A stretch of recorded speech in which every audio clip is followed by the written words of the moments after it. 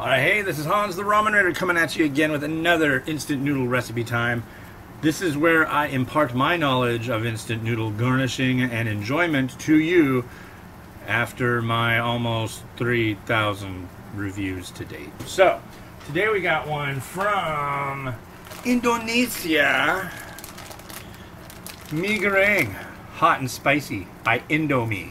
Indomie, if you don't know who Indomie is, you've been living under a rock, or you just didn't know. So I don't want to insult you into not trying it, because honestly, this is some of the best instant noodles in the world.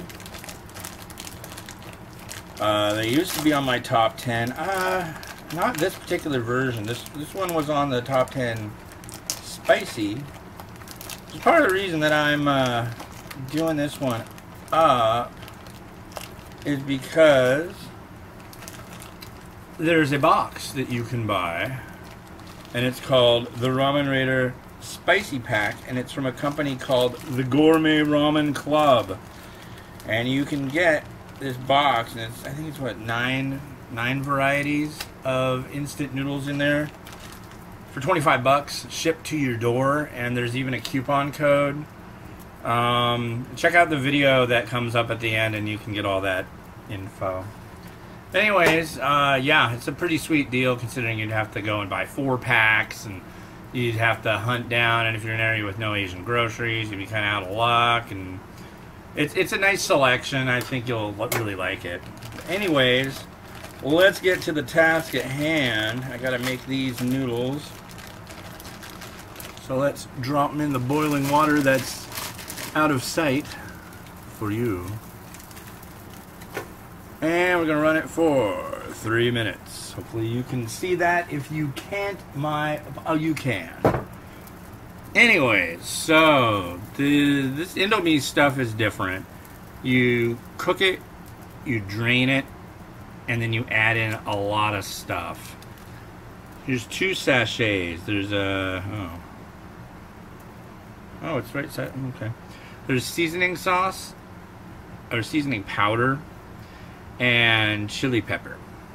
Those are dry.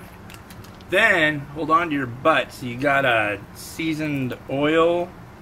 You've got a, what do you call it? Kecap manis.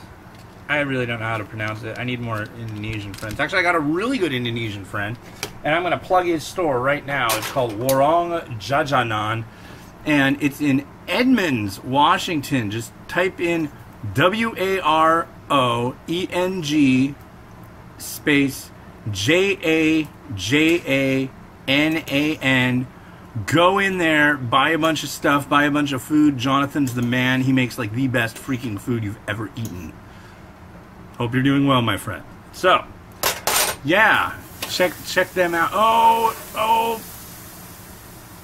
But anyways, one thing I want to stress to you about Indomie, the amount of people who have flipped out that it is not on my annual top 10 list. Indonesian people are very proud of Indomie. They love this stuff. This is like, I would say like one of their main national exports, because it is some of the tastiest stuff you've ever had. And if you haven't had it, oh, do yourself a favor.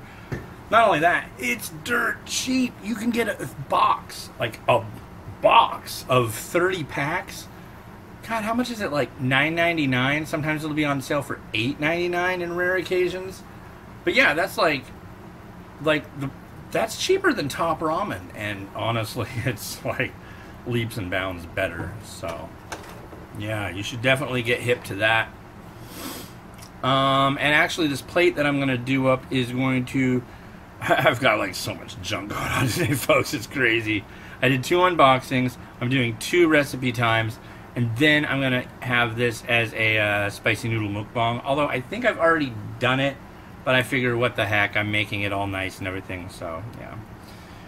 But yeah. So, it's summer. It's hot. Our AC is on 24/7. It's been like consecutive days of getting really close to 90 degrees. And in Washington State, that's like ridiculous. I remember one year it got up to 105 here in like the kind of Seattle metro area, or North Seattle. It smelled like somebody left a salad on the stove. I mean, it was gross. Smelled bad. Anyways, we drain them. We do not make Indomie soup, despite what some freaking crazy nutball was saying on Reddit the other day. Do not make Indomie soup. You will make a nation of millions think you're insane. Unless they've come up with a really good way of making that, but honestly, it's just not the... No.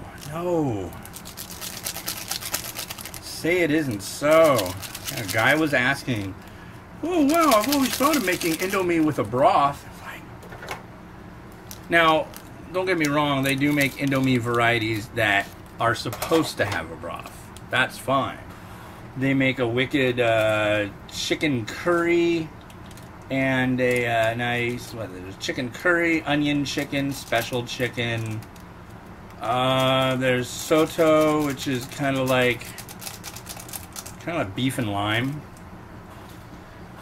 There's one that was like skipjack tuna, which actually you can't get that in the US anymore, so why am I telling you about that? Because you might be in Indonesia. Yeah, I hope you are, because you're lucky.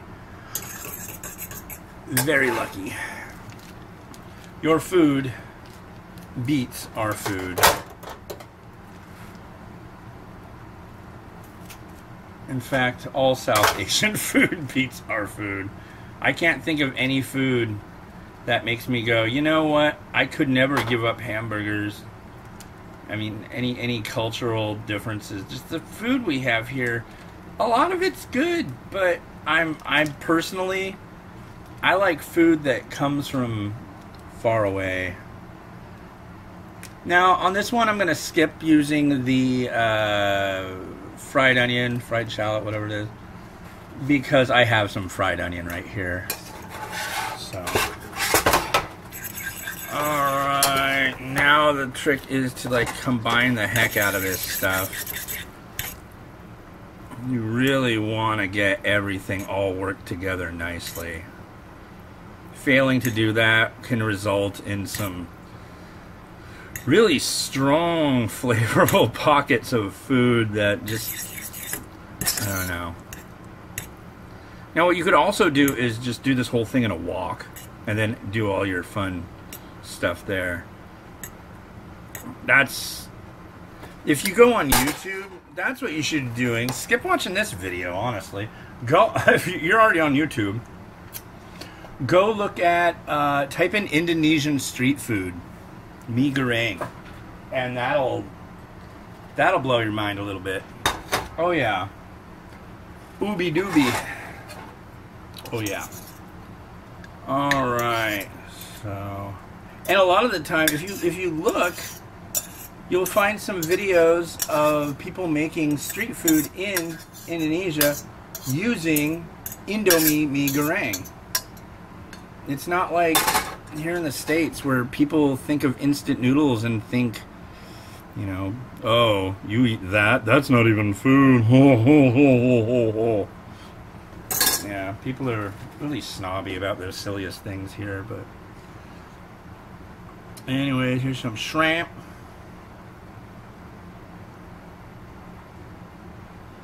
Do those nicely. And I'm just going to throw some tofu puff because I had some extra. Oh, I had a lot of extra. Well, I really like tofu puff, so I guess I'm going to have a lot of tofu puff on here. And some coriander.